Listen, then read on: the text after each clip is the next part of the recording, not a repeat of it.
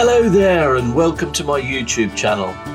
Today we're going to continue our journey from Gara Bridge Railway Station all the way up to South Brent, or as it was known in its railway day, Brent Station. Please hold tight. We've taken off from Bolton Airfield near Salcombe and we're now flying up the Avon Valley and approaching Gara Bridge Railway Station. This is filmed in 2020, so the station's down below and now is a private residence, but we'll fly around, have a look at it, and here you can see how it looked several years ago from Google Earth. Disused and closed, but quite a nice picture. We'll continue on round, having a look at the station there down in the valley. We'll move back in time now to the 1950s when the steam engines were running and the camping coaches were in the sidings. Our final 1959 feature returns us to those glorious summer days of our youth when the sun always shone, and is at the second of three intermediate stations on the line at Gara Bridge, where the camping coaches visited in 1958 are seen to the right. This was the only crossing point.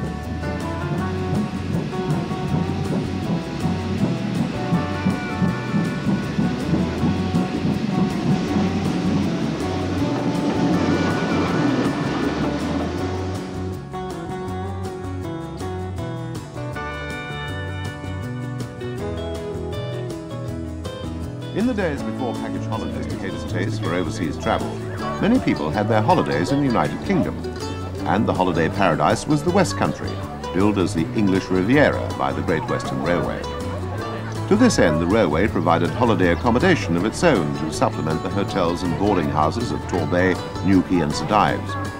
At a number of small wayside stations, redundant coaching stock was parked in sidings and connected up to local services, the resulting camping coaches providing very cheap holidays at a time when youth groups and schools were first arranging holiday programs.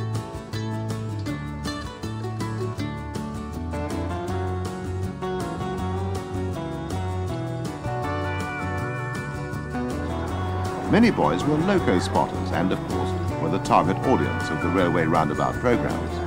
A holiday in a railway carriage was thus something very special, complete with loco spotting.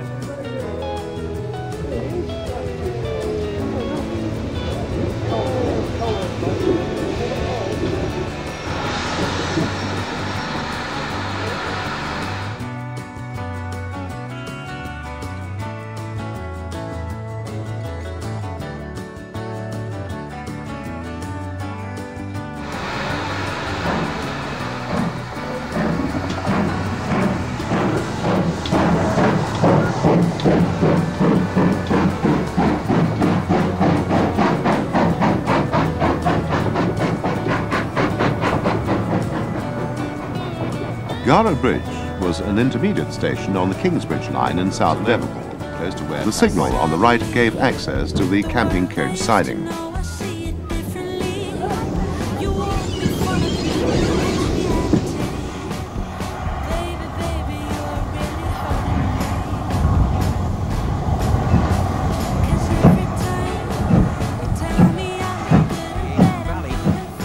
Idyllic setting for this much-loved Devonshire branch line as it approached the last station before Brent, Avonwick. Opened in December of 1893, this station was between the villages of Avonwick and Ditford, in no man's land really. While small, the building had its own booking office, waiting room and small goods shed, but in its later years was relegated to an unstaffed halt. Today the station has been converted to an attractive private dwelling, owned by Bob Gale, who we shall hear from later. On our journey into the archives of time, it was evident that some enthusiasts had made it their lifelong ambition to preserve part of our local rail heritage. Here at Avonwick we were pleased to meet Bob Gale, whose time, resources and energy had been expended in the restoration of the old GWR building to its former glory as a lovely dwelling house. We asked Bob about the purpose. How can you reject me so damn easily? Who are you and what are we? Baby, of the station. I bought it for just under £5,000, complete with 6 acres of land. It was in a very dilapidated state. The railways had been gone for 7 years. The line prior to that, it was an unmanned halt for 7 years. So we'd had 14 years with everybody could come down, thieve everything that they wanted to thieve, dump everything that they didn't want, and leave us quite a nice mess. And that they hadn't done, the blackberry bushes did for us. So we came in, we bought it, and my main concern was I wanted to keep it. Being a Great Western man and owning 2 Great Western steam engines, I wanted to keep it as a Great Western station, but at the same time, bearing in mind, I've got to live in it, so it's got to be a nice mixed match between the two. And I think that we've achieved it. We've kept the platform there. I know you're playing your part, but baby, it's breaking my heart.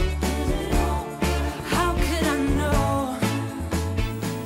With the canopy and everything looking like it was. Unfortunately, when we came in, the canopy, where we've got now the nice barge board cut to the Great Western design, was all corrugated iron. That was the first thing that we took off and threw away, and I had those made.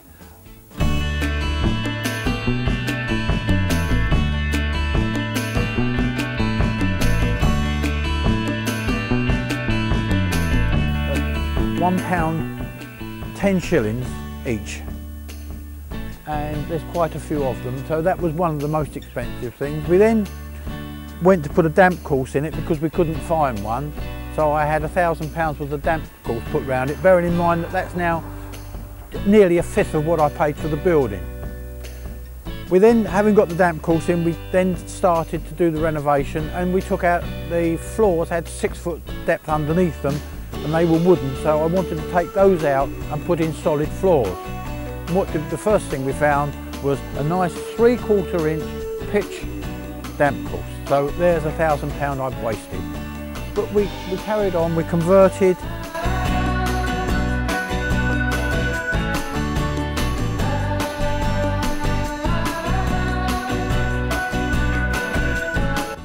We finally signed for it in October, but British Railways, on the basis that if I walked away from it, anything that I did was to an advantage, allowed me to come in, and they allowed me to start work. And start work we did, and we worked constantly with me commuting between here and London, and we moved in the following May. Well, when we came in, I mean, a lot of the doorways, we've put windows in, some of the walls we've knocked down, some of the where there were walls we've put doors, and vice versa. But what I will say is that we threw nothing away. All of the doors that we took out were put into doorways that didn't exist and are still in the building to this day. The windows, they didn't exist, they were gone, so that they were made new. And again, we've tried to keep them in line with how the station looked when it was built, but bearing in mind that, of course, because living in there and being as close as we are to the river there, it really suffers with damp. We've double glazed. And there were 2 lovely sliding doors in there. One, unfortunately, had been so badly damaged and was eaten away with dry rot that we just had to throw it away. But the other one, we made into a feature and is used as a curtain. I must be the only person that heaves across one major door, and I call major, to draw the curtains. When I become old later, whether I'll be able to pull it across is anybody's guess. But no, we've thrown away nothing.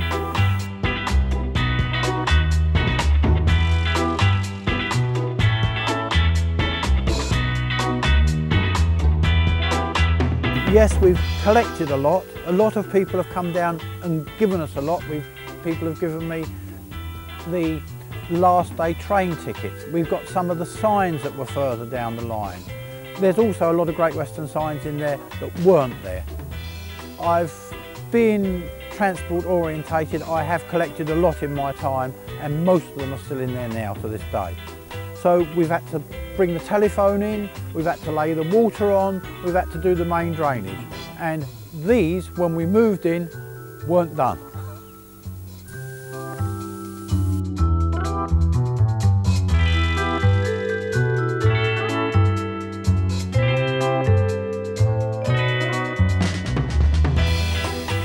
Avonwick Station House is known throughout the UK, and Bob and his wife receive curious visitors regularly, but only by appointment. The importance and indeed magic of our railway heritage lives on in the hearts and minds of those dedicated to its preservation, and this is so evident here in this area where there are still remnants of the old Kingsbridge branch line.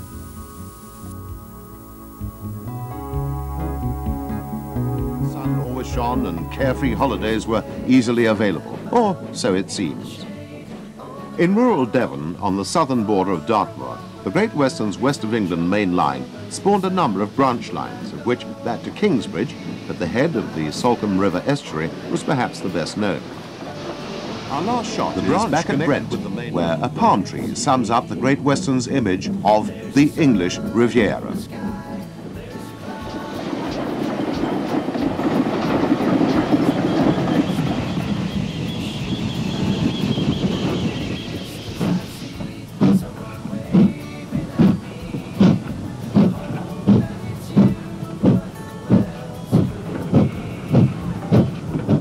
Well, thank you so much for staying with me to the end. I hope you've enjoyed the journey up to the end of the station here, where it meets the main line at Brent, and look forward to seeing you on the next episode. So stay safe, stay alert, and cheerio for now.